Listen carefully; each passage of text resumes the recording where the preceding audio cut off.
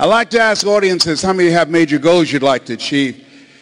And I want to ask you another question because I've been reflecting on this. Last year I had a reoccurrence of the little c, cancer. 15 years ago I was diagnosed with prostate cancer and given a 2 to 3 year prognosis. One of the things I think that doctors should never tell someone they're terminally ill. What they should say is, my knowledge and ability to help you has terminated. But I've been reflecting on my life, and I want to ask you, and I know you've done things you feel good about, things that you're proud of, but how many of you know if you had your life to live over again, you could have done more than what you've done thus far? Raise your hands, please. That proves the point that what we do and what we accomplish in life is only a tip of the iceberg of what's possible for us. So I want to share some thoughts with you. I want you to think about 3 goals that you'd like to achieve in 3 areas of your life. Number 1, what's one personal goal that you'd like to achieve? Why don't you think about that? My first personal goal was to buy my mother a home. I'm one of 7 children that my adopted mother adopted. And I feel like Abraham Lincoln, who said, all that I am and all that I ever hope to be, I owe to my mother. She was a domestic worker on Miami Beach in the United States, and she cleaned homes and she kept children. And we wore the hand-me-down clothes of the children that she kept. She cooked for families, and we ate the food left over from the families that she cooked for. These were very kind and generous people. They would say, Mamie, whatever food is left over, you can pack it up and take it home to those children that you have adopted. And I used to walk around these big, beautiful mansions, and I said, Mama. And she said, what is it, Leslie? When I become a man, I'm going to buy you a big, beautiful home just like this. How many have somebody special you'd like to do something for? Raise your hands, please. Very good. We're going to show you how you can make that happen. Now I want you to think about your financial goals, growing your business, advancing your career, taking your life to the next level. I want you to think about the goals that you've set for yourself, why you've invested in yourself and being here. And whatever the goals are that you've set for yourself, and I hope you've raised the bar on yourself, I want you to multiply it 100-fold. I found that most people fail in life not because they aim too high and miss. I found that most people fail in life because they do what I did for most of my life, aim too low and hit. And many never aim at all. Now I want you to think about your social contribution. What will be different because you showed up? Horace Mann said we should be ashamed to die until we've made some major contribution to humankind. One of the goals I have is reduce the number of women who die from breast cancer. My mother was a 22-year breast cancer conqueror. How many men over 40? Raise your hands, please. Men over 40. Very good. One of the goals, every time I speak, I encourage men to get their PSA test, which stands for prostate-specific antigen, and their digital rectal examination. And I'll be glad and they can check our prostate by looking in our ears. You know, it's got to be a better way. I'm turning red as I talk about it, but you can't see it. A friend of mine was at a medical convention. Hey, Les, let me give you a free rectal. I said, no, buddy, you too motivated. Homie, don't roll like that, you know. One of the goals I have is teaching people how to tell their story, how to grow their business, be the voice of their business, how to improve their customer service, how to develop their leadership voice, how to go from being local to being global. I want you to think about the things that you want to do with your life, the kind of impact that you want to make. And as you think about those 3 categories, let us say together with conviction, it's possible. Together, please. Everybody together, please. Say it's possible. You know, the easiest thing I do is come up here prepared to speak for you. But the most difficult thing that I've ever done, and took me years to do, was to believe that I could do it. Given my beginning, born in an abandoned building on a floor in a poor section of Miami, Florida, called Liberty City, with a twin brother, being adopted, being labeled educable, mentally retarded in the 5th grade and put back from the 5th grade to the 4th grade, and failing again in the 8th grade, and not having any college education. And if both my birth parents stood up and said, hello, son, I would not know either one. You know, I saw a movie late one night, and in this movie called Magnolia, Tom Cruise, and there was a line in there that said, we might be through with our past, but our past is not through with us. How many of you know there are things that we've experienced that can impact the way we see ourselves? Raise your hand as you understand that. And so as you look at yourself and look at your goals, I want you to write this down. You don't get in life what you want, you get in life what you are. You have to create an achiever's mindset. You have to create that yourself. My favorite book says, be ye not conformed to this world, be ye transformed by the renewing of your mind. And what you're doing right now is an indication of what's most important. As you begin to invest in yourself, setting aside a time to be here. This is the era what the late Peter Drucker calls the era of the 3 C's: accelerated change, overwhelming complexity, and tremendous competition. And so as you look at yourself and look at your goals, setting aside time every day to work on your mindset, to expand your vision of what's possible for you. They did an interview with Warren Buffett, one of the richest men on the planet, as you're aware. And they asked him, say, what's the most important investment people can make today? And this was in the middle of the recession in the United States. Here's a guy that has billions of dollars in real estate, billions of dollars in the stock market. And he said the most important investment you can make is in yourself.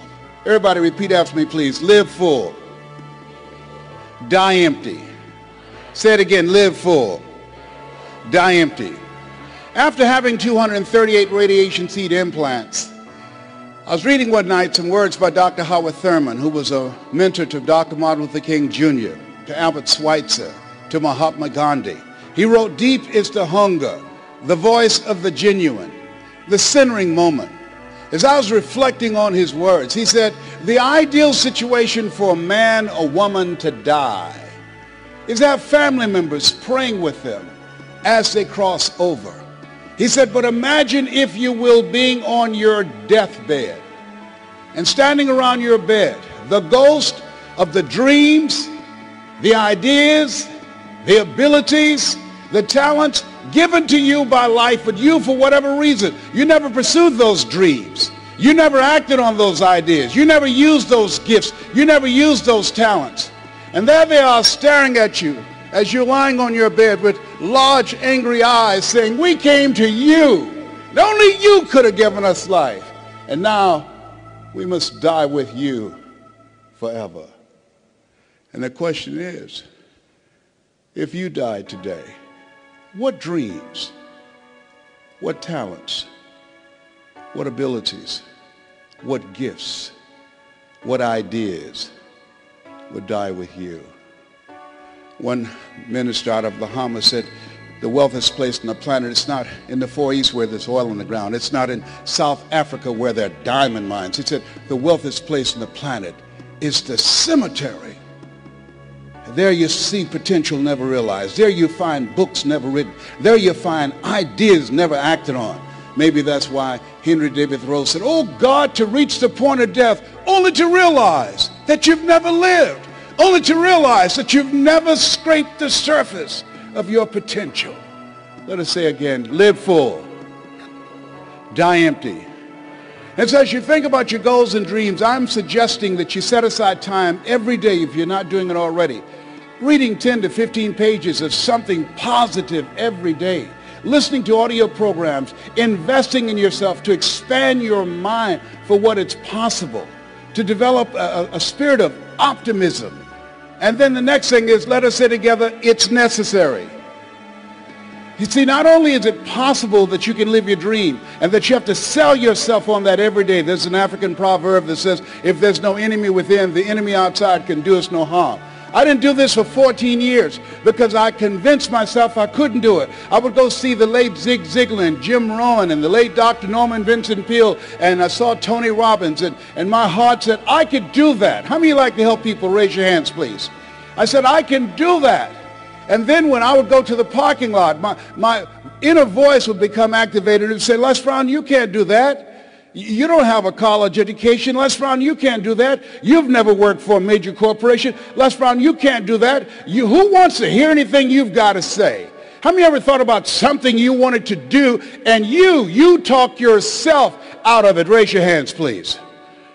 And so that's why it's necessary that we work on ourselves. And let us say together, OQP. Only quality people. Write that down. As you think about your goals and dreams over the next 2 years, over the next 2 days, it's very important that you look at the people in your life and you ask the question, what is this relationship doing to me? MIT did a study. The study indicated that you earn within $2,000 to $3,000 of your closest friends. Whoa, when I heard that, I got a lot of broke people out of my life. My mama said, son, if you run around with 9 broke people, I guarantee you, you'll become number 10. Dr. Dennis Kimbrough out of Atlanta said, if you're the smartest one in your group, you need to get a new group. So as you think about your goals and dreams, detoxify your life. Les, can I change them? No. It's a full-time job changing yourself. And there's some people that's so negative they can walk into a dark room and begin to develop.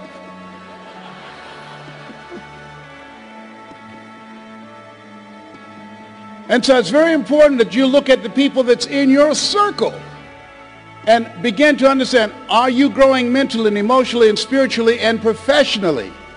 Are they an asset to you or a liability to you? The other thing is, as you look at your goals and look at your dreams, let us repeat this, please. Make your move before you're ready. Yeah, write that down. See, I said, well, I don't have a college education. I don't have any paper or alphabets behind my name. And I realized that if you want to make it in life, you want to make your mark, you've got to become a risk taker. Viscott said, if you're not willing to risk, you cannot grow. And if you cannot grow, you can't become your best. And if you can't become your best, you can't be happy. And if you can't be happy, then what else is there? I like what Helen Keller says. She says, life is short and unpredictable. Eat the dessert first. So you have something special. You're here because there's something in your heart of hearts that said, I want more. I can do more. You're here because you're different. How many of you know people who should be here? Raise your hands, please. Yeah, so you're here because you're different. You're uncommon. One man said, I choose not to be a common man. It's my right to be uncommon if I can. I seek opportunity, not security. I do not wish to be a kept citizen, humbled and dulled by having the state look after me. I want to take the calculated risk, to dream and to build, to fail and to succeed. I refuse to live from hand to mouth. I prefer the challenges of life to the guaranteed existence, the thrill of fulfillment to the still calm of utopia. I will never cower before any master, nor bend to any threat. It's my heritage to stand erect, proud and unafraid, to face the world boldly and say, this I have done. Give yourselves a round of applause for having an uncommon desire to reach your goals, to achieve something great with your life. Bring your level of energy up.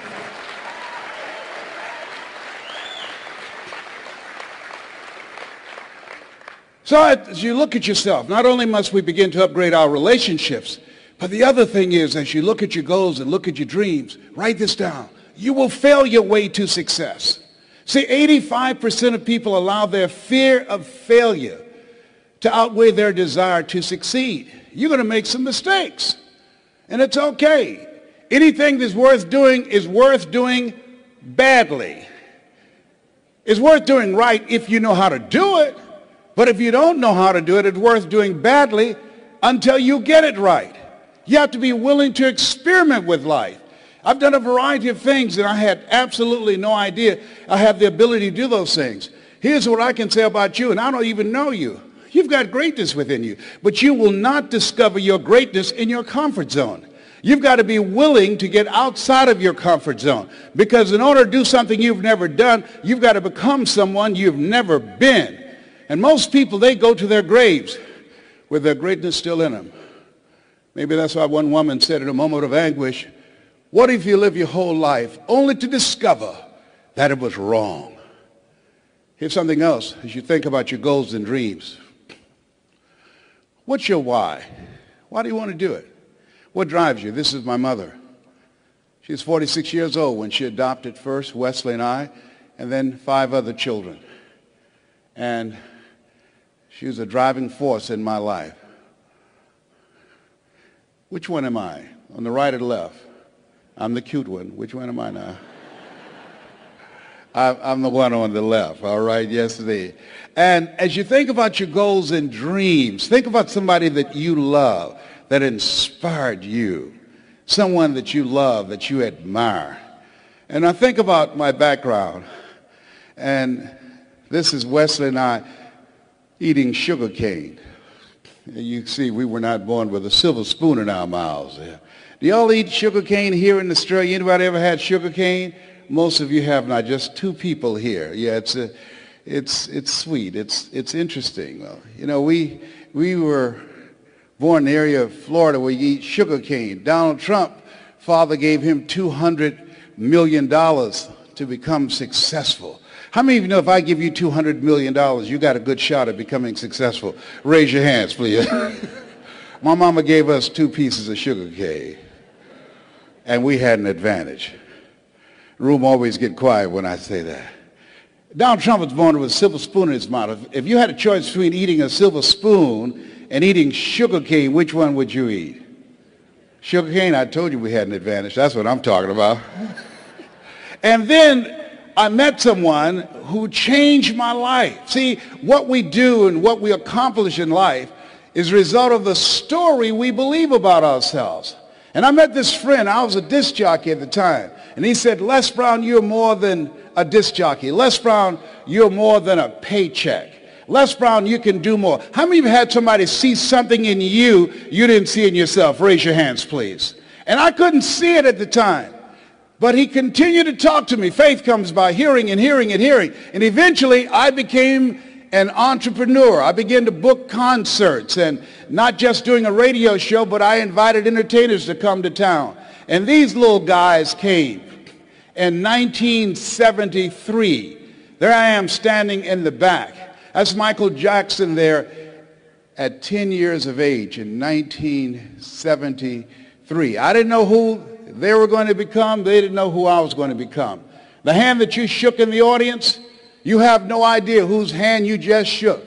You don't know who they are. Eye has not seen. Ear has not heard. Nor has entered the heart of mankind what God has in store for that person whose hand you just shook. That person, they have greatness within them. And you have greatness within you. And to prove it, you were chosen 1 out of 400 million sperm. There's something in you. And God said, I want you, I want you, I want you, I want you. There's something you have that the world needs now. If you don't give it to us, we will all be deprived. And so as you think about your goals and dreams, how many of you like to make a difference in your community? Raise your hands, please. You have the ability to do that. I ran for the Ohio legislature. Had no idea I had the ability to do that. Passed 14 bills my first term. You have greatness within you. You can make more impact than you can ever begin to imagine when you're willing to challenge yourself. Let us say together, leap. Everybody together say leap. And grow your wings on the way down. Yeah, see, one of the things about life, you're going to get hurt. You're going to make some mistakes. You're going to fail your way to success. But you got to be willing to experiment. You got to be willing to push yourself. You got to be willing to challenge yourself by putting yourself in a perpetual state of discomfort. And so, but things happen in life. When you have goals and dreams, things happen. I had no idea. Midway of my 3rd term, my mother became ill. She was diagnosed with breast cancer. And my brothers and sisters called me and said they're going to put her in a nursing home. And I said, no. They said, we thought you would say that.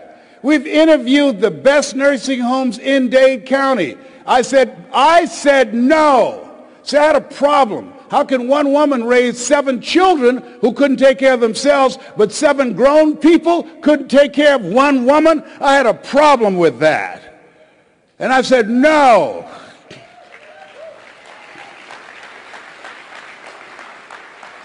So I resigned from the Ohio legislature and I came back to Miami to take care of Mama.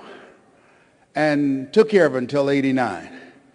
And there are things as you have your goals, things are going to happen to you that you can't anticipate. Some of you are in the eye of the storm now. Things are going to happen. And don't say, well, why does this have to happen to me? Why not you? Who would you suggest? You want to give us some names or email addresses? That's really what I said the second time I got cancer. They had told me the cancer had metastasized to 7 areas of my body. I started laughing. He said, why are you laughing? Are you in denial? I said, no, I feel like Mother Teresa. He said, what do you mean? She said, Lord, I know you know how much I can bear. I just wish you didn't have so much confidence in me.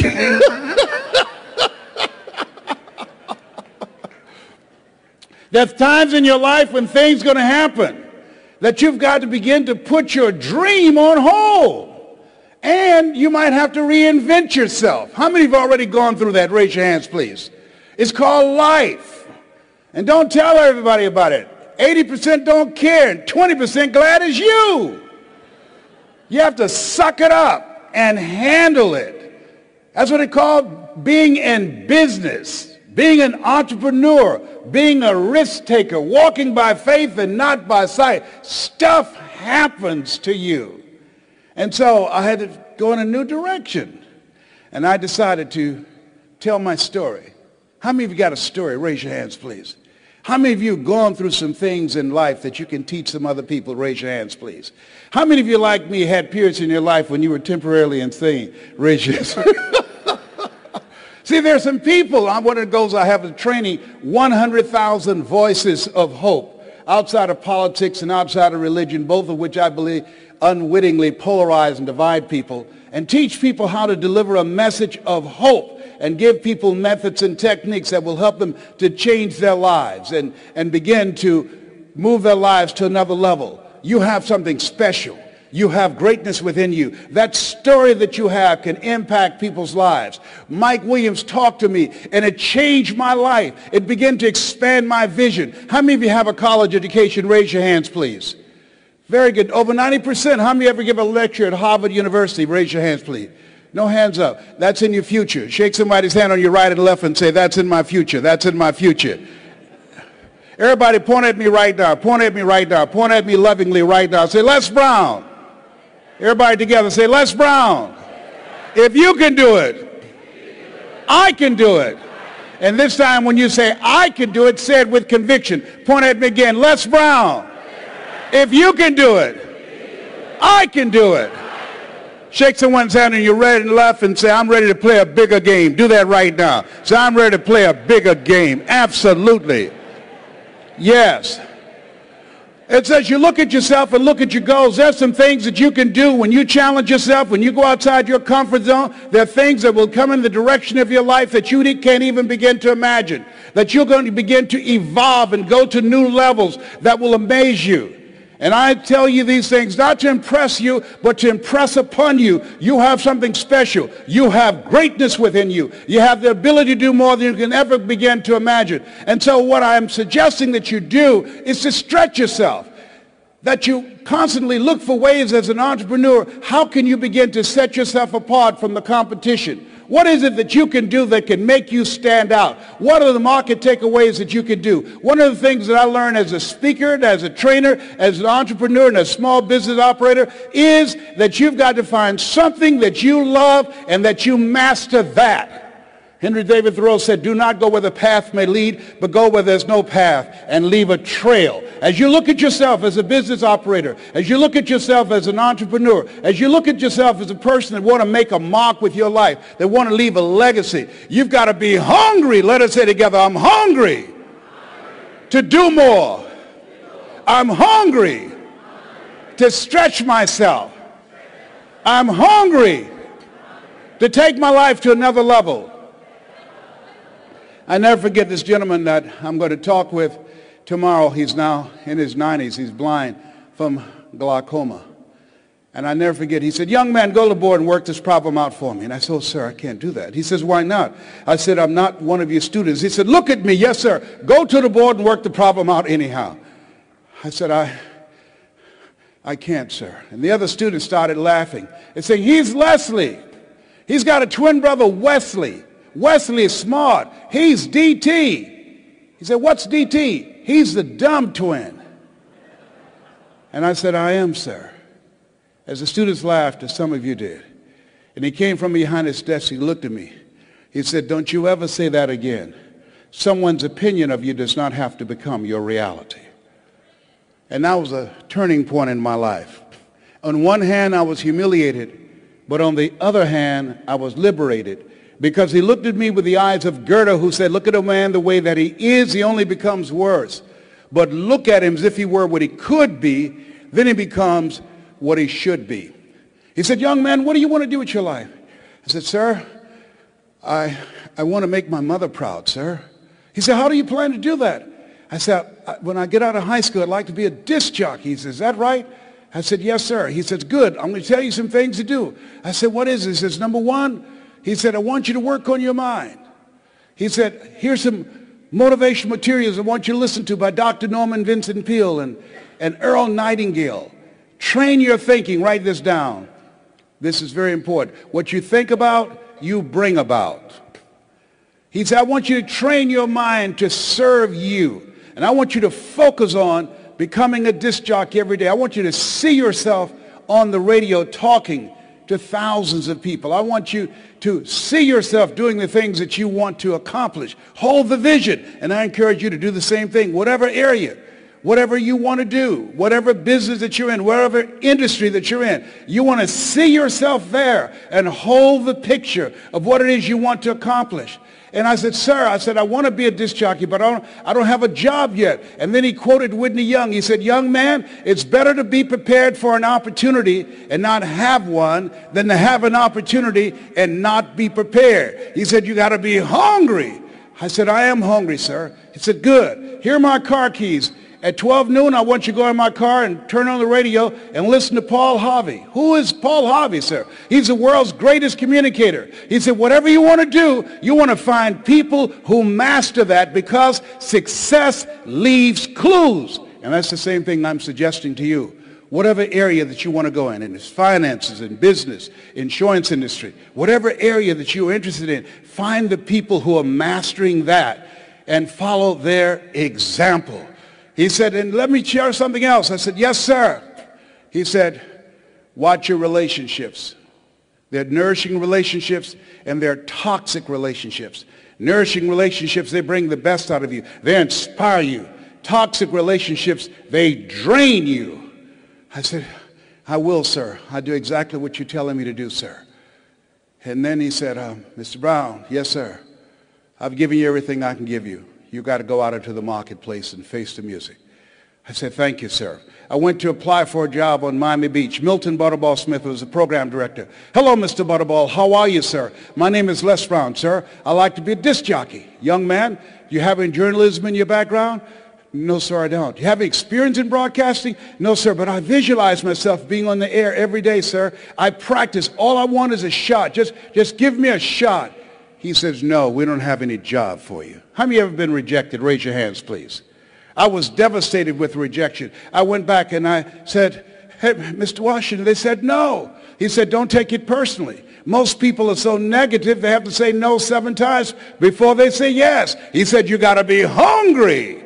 Go back again. I said, yes, sir. Hello, Mr. Butterball. How are you, sir? My name is Les Brown, sir. I like to be a disc jockey. Young man, weren't you here yesterday? Yes, sir. Didn't I tell you no yesterday? Yes, sir. Then why are you back today? Well, sir, I didn't know whether or not somebody was laid off or somebody was fired, sir. Nobody was laid off or fired. Now get on out of here. I came back the next day. Hello, Mr. Butterball. How are you, sir? My name is Les Brown, sir. I like to be a disc jockey. I know what your name is. Weren't you here the last 2 days? Yes, sir. Didn't I tell you no the last 2 days? Yes, sir. Then why are you back today? Well, sir, I didn't know whether or not someone got sick or someone died, sir. No one got sick or died. No one was laid off or fired. Now, don't you come back here again. I came back the next day, talking loud, looking happy, like I was singing for the first time.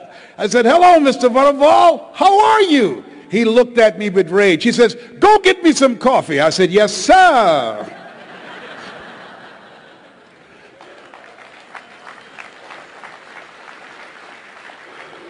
My favorite book says the greatest among you will be your servant. How many of you are serious about reaching your goals? Raise your hands, please. Here's something I encourage you to write this down. Provide more service than you get paid for. As small business operators, and you're going to do market takeaways, you've got to provide more service than you get paid for. You've got to build relationships with people. You've got to be able to tell your story because people do business with people they know, like, and trust. You've got to look for ways, as the lady who became the dominant force in her industry. And they said, how did you get here? In an industry that's dominated by men. And she said, it's not our intention to please our customers or to satisfy our customers. Our intention is to amaze them with the quality of the service that we provide for them. And so you have to literally amaze your customers. Go above and beyond as you begin to anticipate what their needs are and look for ways in which you can begin to impact them. And so as you look at your goals and dreams, the people that are willing to do that are hungry. He said, Mr. Brown, go face the music. I went to apply for this job 3 different times.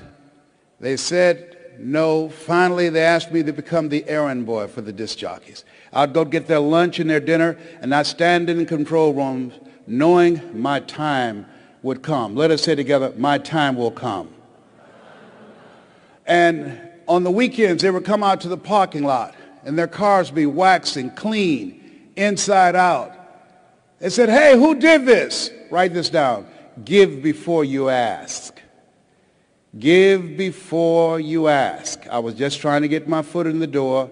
I wanted to establish a reputation of being a go-to person, a person of resourcefulness, a person that's relentless and unstoppable, a person that can get things done.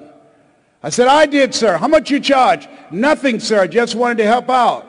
I was building relationships. People do business with people they know, like, and trust. Look here. Donna Ross and the Supremes are coming to town. The Four Tops and the Temptations.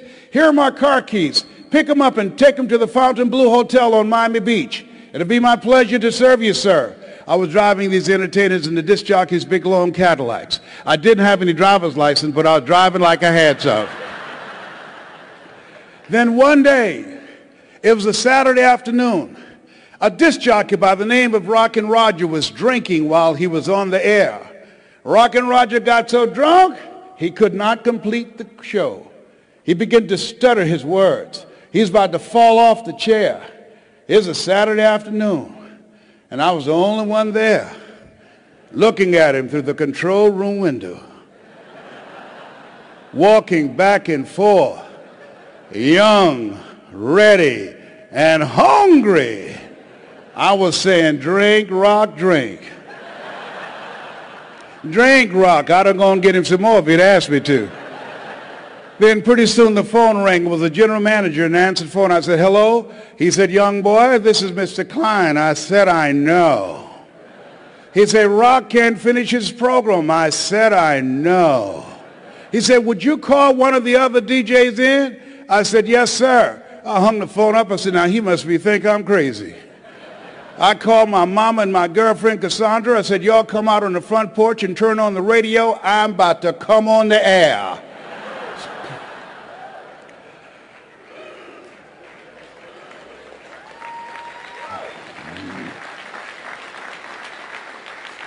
I waited for about 20 minutes, and then I called him back. I said, Mr. Klein, I can't find nobody. He said, young boy, you know how to work the controls? I said, yes, sir. He said, go in there and segue the records, but don't you say nothing here. I said, yes, sir. I couldn't wait to get old Rock out of the way. I put on a fast record. I said, look out, this is me, LB Triple P, Les Brown, your platter playing papa. There were none before me, and there will be none after me. Therefore, that makes me the one and only. Young and single and love to mingle, certified, bona fide, indubitably qualified to bring you satisfaction and a whole lot of action. Look out, baby, I'm your love man. I was hungry. Get the old man a round of applause. I was hungry. I was hungry. Shake someone's hand on your right and left, look them in the eyes and say, you got to be hungry. Do that right now. Shake someone's hand and say, you got to be hungry. People that are hungry are willing to do the things today others won't do in order to have the things tomorrow others won't have. People that are hungry believe, always strive to get on top in life because it's the bottom that's overcrowded. People that are hungry know if you want to be successful, you must be willing to do the things today others won't do in order to have the things tomorrow others won't have. I didn't do what I'm doing right now because it was hard. How many of you decided not to do something because it was hard? Raise your hands, please. I want you to write this down. If you do what is easy, your life will be hard. Complain, point at your circumstances, give up your power, blame the government, blame the economy. If you do what is easy, your life will be hard. But if you do what is hard, your life will be easy. It's hard to make a radical change in your behavior. It's hard to take ownership. It's hard to swallow the bitter pill that wherever you find yourself, at some point in time, you made an appointment to be there. That's hard. That's hard. If you do what is easy, your life will be hard. But if you do what is hard, your life will be easy. I don't know what your goals are. I don't know what you want to do with your life. Here's what I know about your being here. That there's something in you that waits and listens to the voice of the genuine in yourself. It will be perhaps the only guide you will ever have. And if you cannot hear it, all of your life, your days will be spent on the ends of strings that somebody else pulls.